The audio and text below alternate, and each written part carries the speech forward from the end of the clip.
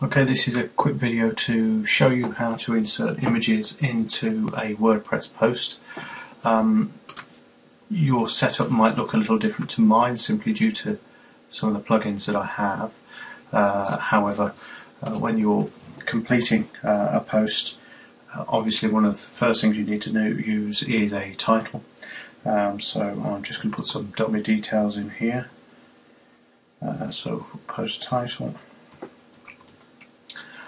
From a SEO perspective, one of the things that you might want to do is use a H1 tag to start with. So put a title in, and the convention is that you try and use your search engine sort of key phrase within the title.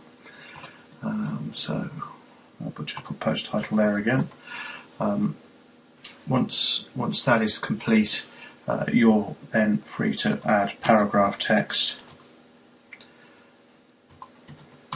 At the point at which you want to add an image, we would normally click on this Add Media button, and this takes us to our media gallery. Now, if you have the file already, that's great. You can just choose that file and insert it. Please be careful to make sure you put in alternate text, because the alt text there serves to help screen readers for those who may be visually impaired.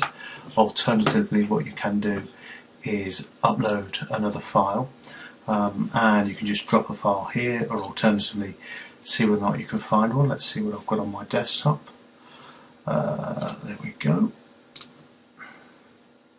And so this will then bring the image in, and you can put in your alt text there. So Shrewsbury College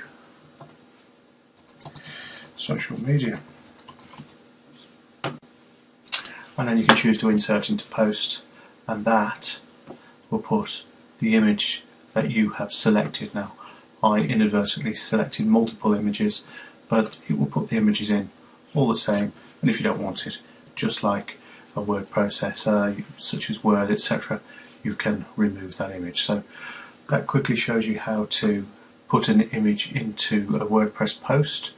Any questions or anything like that, leave something in the comments.